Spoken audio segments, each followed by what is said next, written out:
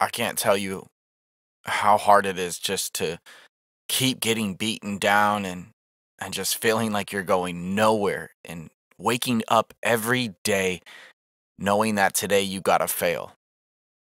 Today is the day that you have to wake up and things aren't gonna go the way that you want them, and you're not gonna accomplish what you set out to do, but you just might get a little bit closer. Maybe. And that's the hardest thing for people, and that's the hardest thing for me is just to wake up and admit that I'm gonna fail, admit that I'm gonna do something wrong, and then I'm gonna screw up. I feel that I'm such a lone wolf in this life because I have the dedication just to constantly make mistakes. And I do it in my relationships, and I do it in my businesses, and I do it in my life, and I learn from my mistakes. That's the difference is that I don't keep making the same ones. And the people that get to hang around me and the people that know that Addison's going to mess up, he's not going to be perfect, but he's going to keep swinging. He's going to keep going up to bat. And the people in the crowds are going to keep yelling at him, booing him, and just saying that he's the worst person in the world. It's going to happen. I know it because I live it. I constantly wake up with that, knowing that that's what I do. That's who I am. And I've accepted my flaws and my failures. And I've taken my flaws and my failures and I've set them down to build a bridge over my problems, to know that I'm not perfect, to know that there's always something that I can improve on. That's the hardest thing, just to keep swinging, to get up there and swing with all your might, even though you might not hit that ball, just to keep going, to get up to the plate, to not listen to the naysayers, to the people who say you can't do it. Give it your all and take that swing. I know it's not easy. I know you might miss. I know you might fail. But I need you to step up there. And I need you to swing with all your might. I need you to give it the best shot you got. Because if I can live my life and not be worried about the criticism and the hate and the reviews and the negative and the naysayers, and so can you. Just get up and do what you know you need to do. We're all dealing with it in our own ways. But you are one of a kind. And there's no one in this world like you. What's up?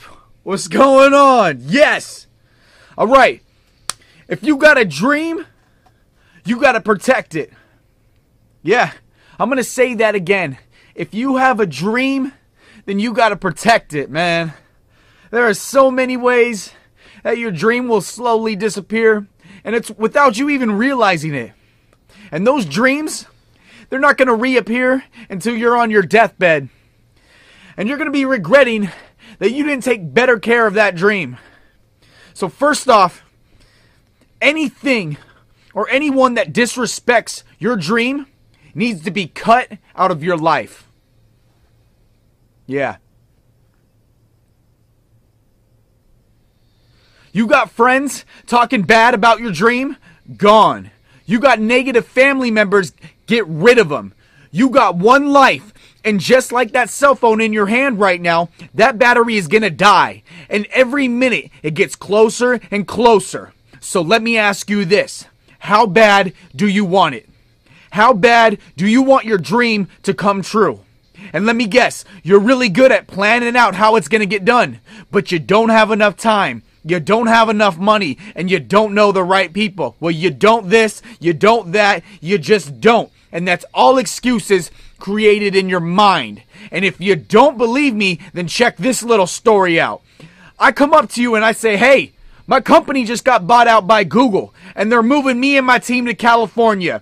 They got us a private jet. They got us a mansion with the Lamborghinis in the garage. I need you to get ready because in 3 days, our new life is starting. And oh yeah, you're now the CEO. What? Yeah.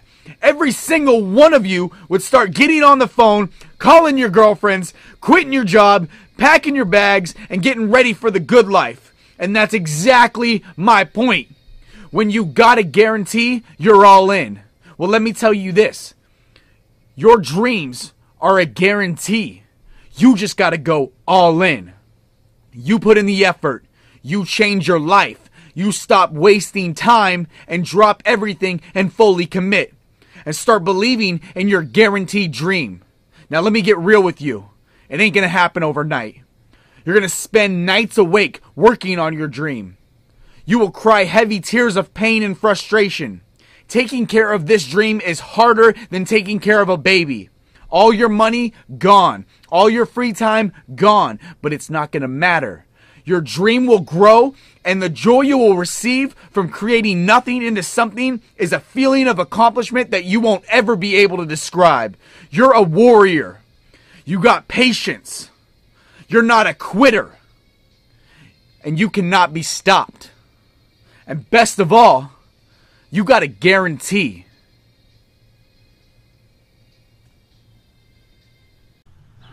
Every day, you're making progress.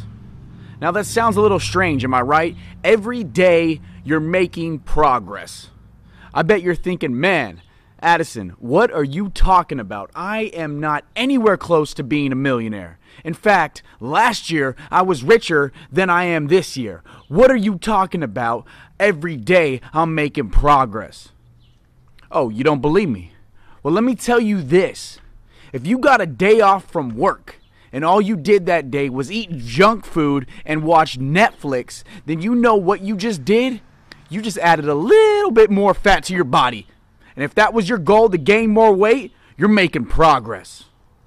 Next time, eat 2 bags of Cheetos instead of 1. You got this. Progress. Well, then you say, whoa, whoa, whoa. I don't want to be fat. I want to be strong and ripped. Oh, that's what you want. Well, your actions speak differently.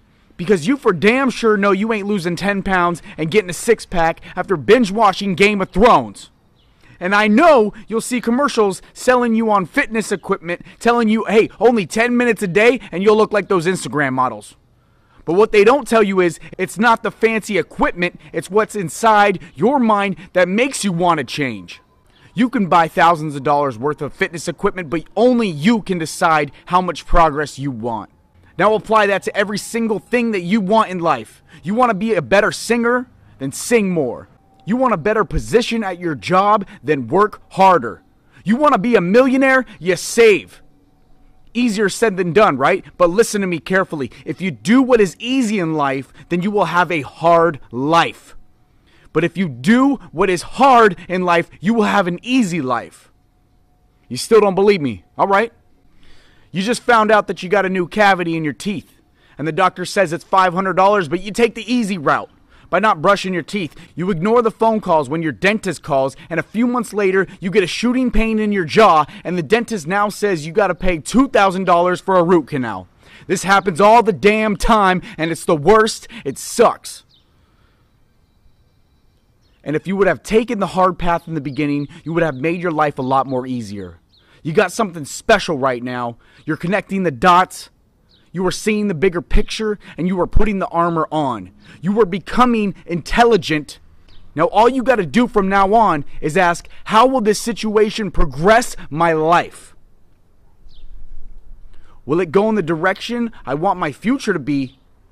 Or will it take me down a path filled with stress and regret? It comes down to your choice. Take the hard path. When something in life comes easy, be wary. Because the best views are the hardest climbs. You will not get what you want without giving up a piece of yourself and putting in the hard work.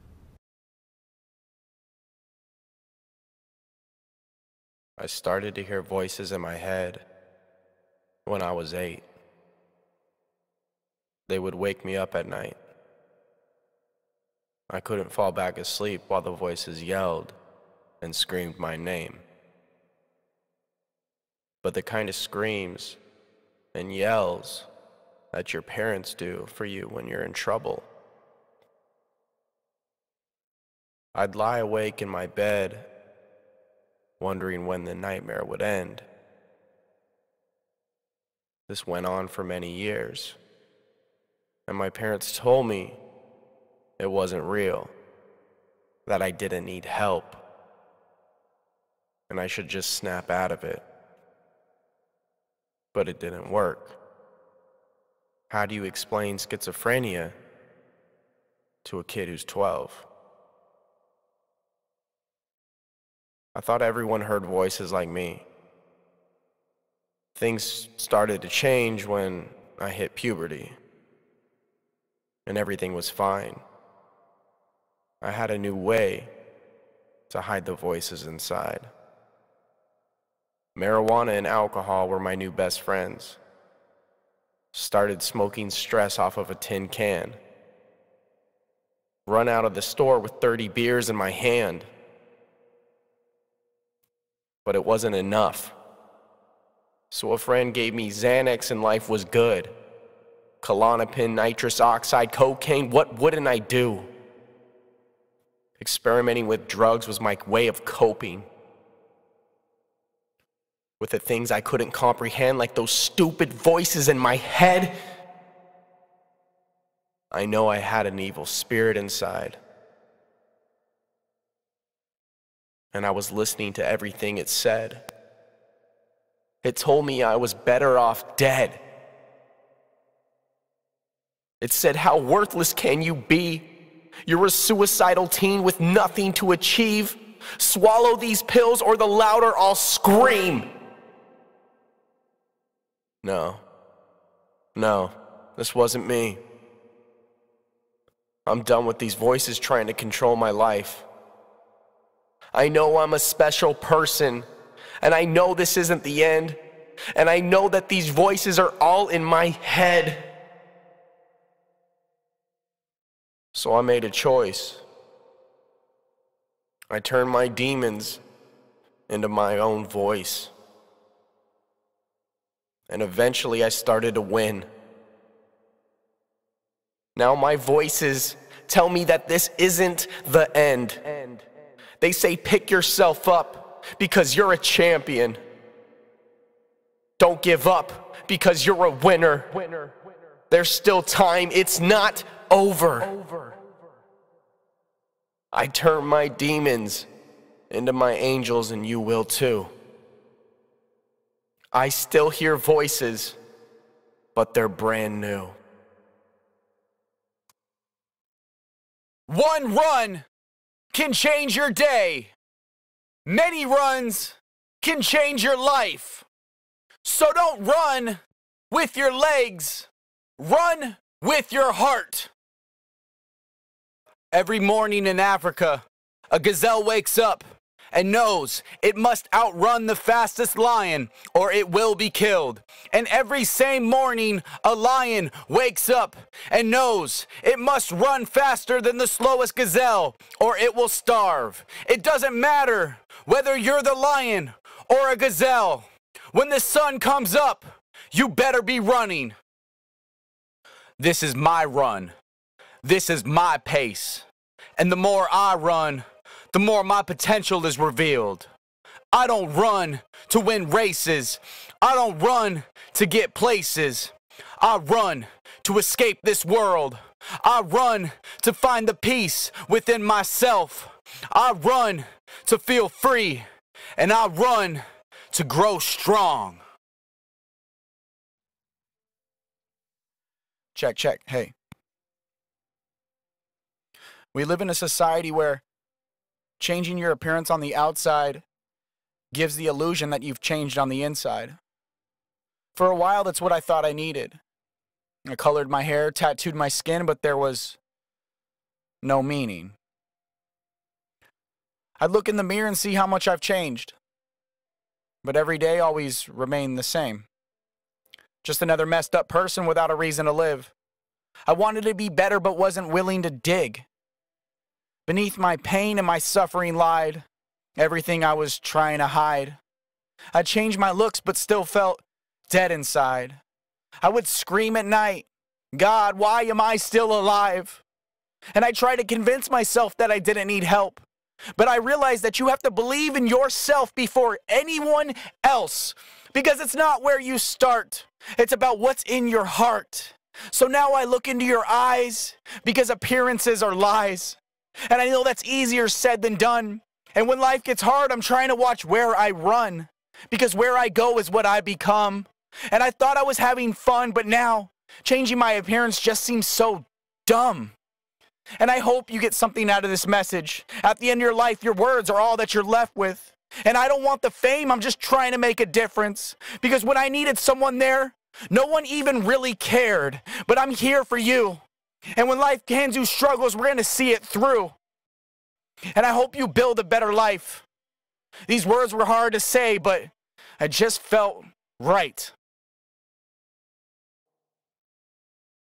I can't tell you how hard it is just to keep getting beaten down and just feeling like you're going nowhere and waking up every day knowing that today you gotta fail. Today is the day that you have to wake up and things aren't going to go the way that you want them and you're not going to accomplish what you set out to do, but you just might get a little bit closer. Maybe. And that's the hardest thing for people, and that's the hardest thing for me, is just to wake up and admit that I'm going to fail, admit that I'm going to do something wrong, and then I'm going to screw up. I feel that I'm such a lone wolf in this life because I have the dedication just to constantly make mistakes. And I do it in my relationships, and I do it in my businesses, and I do it in my life, and I learn from my mistakes. That's the difference, is that I don't keep making the same ones. And the people that get to hang around me and the people that know that Addison's going to mess up, he's not going to be perfect, but he's going to keep swinging, he's going to keep going up to bat, and the people in the crowds are going to keep yelling at him, booing him, and just saying that he's the worst person in the world. It's going to happen. I know it because I live it. I constantly wake up with that, knowing that that's what I do. That's who I am. And I've accepted my flaws and my failures. And I've taken my flaws and my failures and I've set them down to build a bridge over my problems, to know that I'm not perfect, to know that there's always something that I can improve on. That's the hardest thing, just to keep swinging, to get up there and swing with all your might, even though you might not hit that ball, just to keep going, to get up to the plate, to not listen to the naysayers, to the people who say you can't do it. Give it your all and take that swing. I know it's not easy. I know you might miss. I know you might fail. But I need you to step up there. And I need you to swing with all your might. I need you to give it the best shot you got. Because if I can live my life and not be worried about the criticism and the hate and the reviews and the negative and the naysayers, and so can you. Just get up and do what you know you need to do. We're all dealing with it in our own ways. But you are one of a kind. And there's no one in this world like you. What's up? What's going on? Yes. All right. If you got a dream, you got to protect it. Yeah, I'm going to say that again. If you have a dream, then you got to protect it, man. There are so many ways that your dream will slowly disappear, and it's without you even realizing it. And those dreams, they're not going to reappear until you're on your deathbed. And you're going to be regretting that you didn't take better care of that dream. So first off, anything or anyone that disrespects your dream needs to be cut out of your life.